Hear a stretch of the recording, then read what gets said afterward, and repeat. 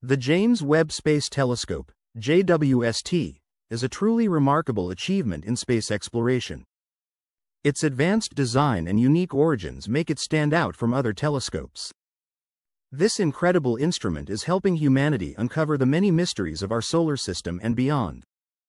The JWST is not only focused on observing planets within our own solar system, but it is also exploring distant exoplanets that orbit other stars. One of its recent targets was a star located 120 light-years away from Earth. This star is believed to have a planet that could potentially have carbon-based molecules in its atmosphere, which makes it an exciting discovery for scientists. The idea that there might be water on such a distant planet opens up new possibilities for finding habitable worlds in the universe. The search for life beyond Earth has always been one of humanity's most profound quests. Another fascinating exoplanet studied by the JWST is K2-18b. This planet is about 8.6 times the mass of Earth, making it a sub-neptune planet. The telescope has already found carbon-bearing substances like methane and carbon dioxide in its atmosphere. Previous research suggests that K2-18b could be a highly aquatic world, possibly with a surface covered in water and an atmosphere rich in hydrogen. Since the Hubble Space Telescope first observed this planet, our understanding of it has evolved significantly. K2-18b lies within the habitable zone around its star, which means the conditions might be just right for life to exist. It orbits a cold dwarf star, known as K2-18, and does not have any similar surrounding planets. Planets like K2-18b, which are between the size of Earth and Neptune, are unique and not commonly found in our solar system.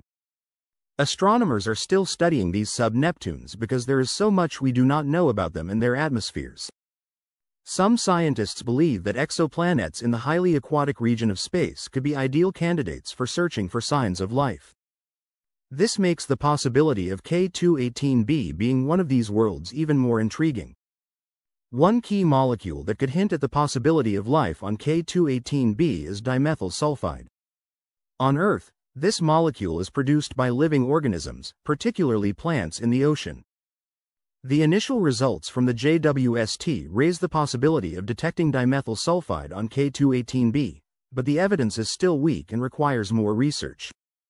Scientists from the University of Cambridge have suggested that future studies by the JWST could confirm the presence of this molecule in detectable amounts in K2-18b's atmosphere.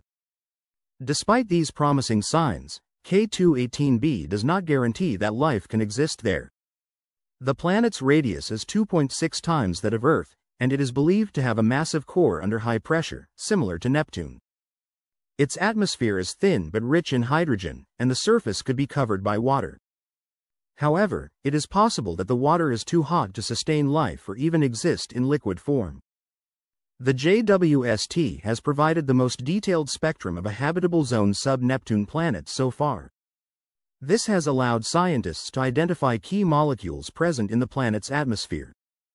According to Subhaj Sar from Cardiff University, the research team studied the light from K2-18b's parent star as it passed through the planet's atmosphere.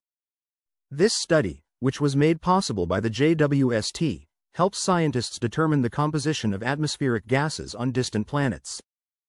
Interestingly, the JWST has also detected water in other locations, such as distant galaxies. Astronomers have found complex chemical compounds that resemble smoke or haze in one of these galaxies, pushing back the previous record for such detections by nearly 1 billion years.